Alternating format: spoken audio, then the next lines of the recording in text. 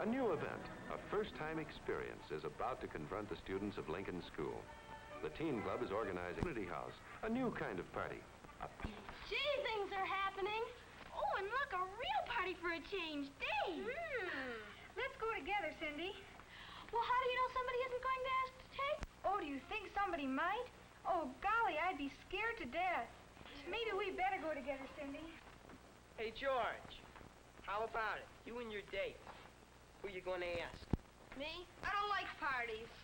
I am not. Yeah, too. I am not. Hi, boys. Hi, Coach. What's the big argument? Oh, Bill's kidding George. He says he's scared to ask a girl to the winter party. You scared to make a date, George? I never asked a girl to anything. Maybe you haven't, but you'll be wanting to someday. Look at it this way. Remember the first time you ever dived?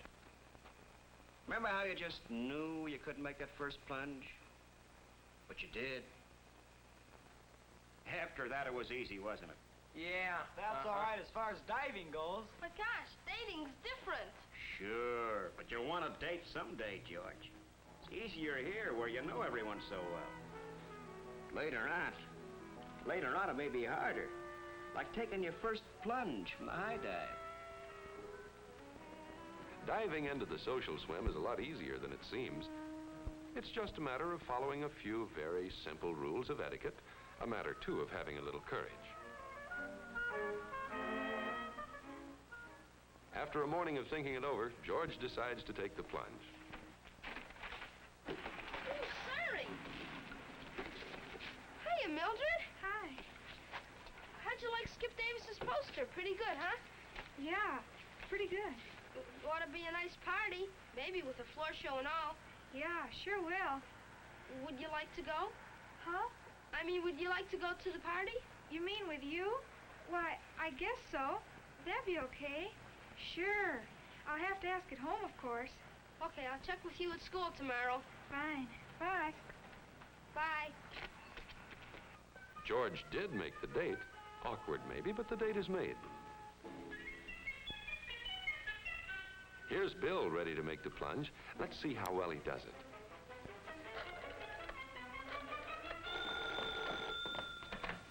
Hello? Hi, Helen. What are you doing Friday night? Yes? Yes? Who is this? Why, it's Bill. Bill Jenkins. Oh, Bill. Well, hello. I was just wondering if you're busy Friday night. Friday night? Why, No, Bill didn't do very well. First mistake, to think that everybody recognizes his voice. Second mistake, is it fair to extend an invitation without telling what it's all about? But Bill seems to realize that he did it the wrong way. Let's give him another chance. Hello? Hi, Helen. It's Bill Jenkins. Oh, hello, Bill. Fine. What's new? Say, the teen club's giving a party in the community house Friday night. Would you like to go with me? Oh, gee, thanks. That sounds like a lot of fun. Yes? Oh, I don't know. Did you know whether or not Barbara's going? I suppose so. Hold it. This is getting embarrassing for both of them.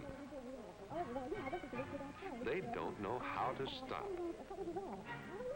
The rule here is that the girl declines or accepts an invitation briefly and then says goodbye.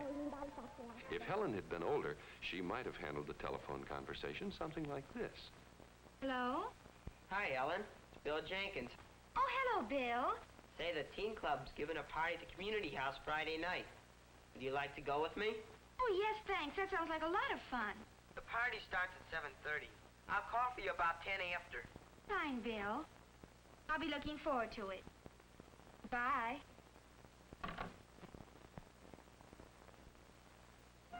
Well, here it is, the dance night. Bill is well groomed. That's the first step.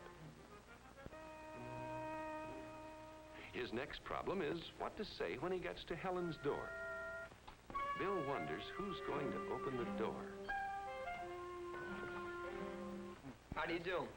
I'm Bill Jenkins. I've come to call for Helen.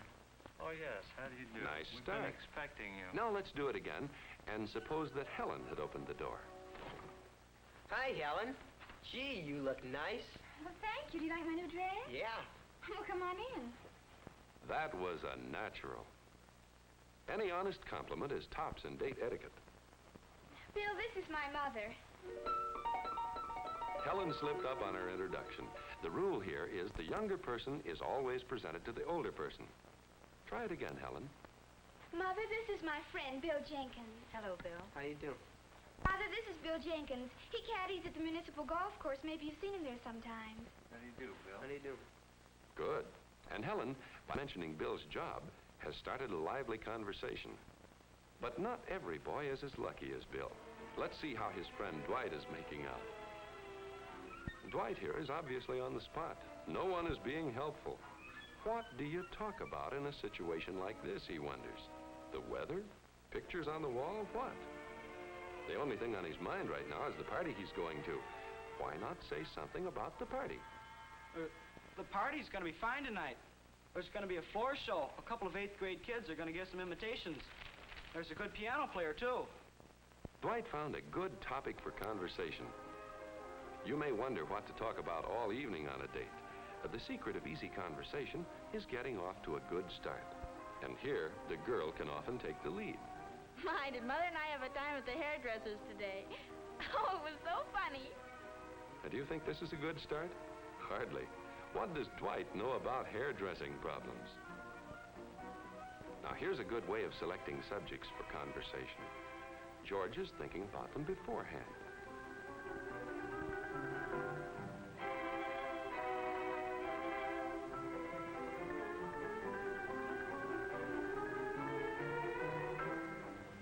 George has chosen a good topic.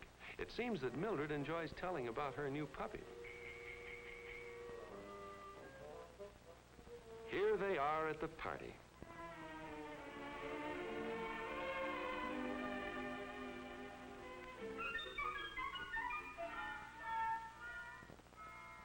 Bill is right on hand to wait for Helen. But poor Joan. Her date, Tom, has committed the unforgivable error of leaving his partner stranded. One of the secrets of having a good time at a party lies in trying to see that others have a good time. And while it's certainly reasonable and fun to relax for a while and just stand around, nevertheless, all boy huddles and all girl huddles carried on too long can get to be a bore. Crossing that wide dance floor and asking a girl to dance can seem frightening, but then so did that first dive. Here's an opportunity for Pete and Morris to break up this deadlock, to make the party fun. It's also a chance for them to add to their skill in friendly relations. For party skill, like diving skill, is gained by just one thing, by practice and more practice.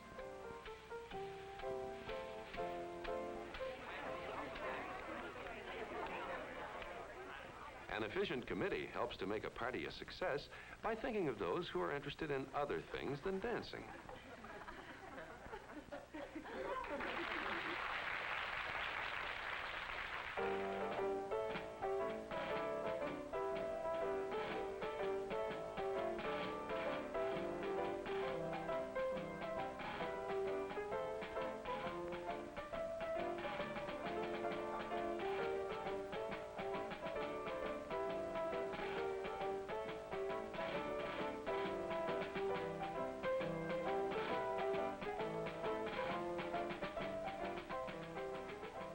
Always part of the etiquette of dating is the problem of getting home on time.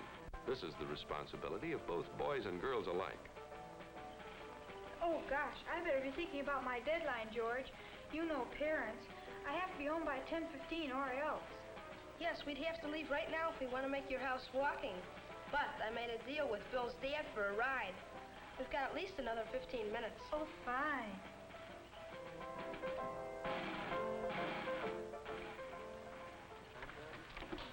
Good night, Mr. Jenkins, and thanks for the lift.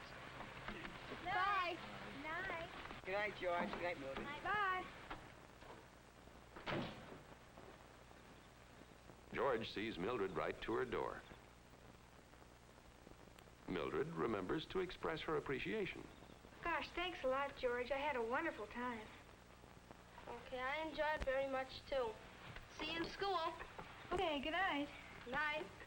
And George remembers to wait until she's safely inside. And so, George's first plunge into the social swim comes to a successful end. It wasn't too difficult. All it required was a little courage and following a few simple rules of etiquette. Rules which are based on just one thing: consideration for the feelings of others. Politeness comes naturally when we are considerate. Lack of consideration can spoil our partner's good time.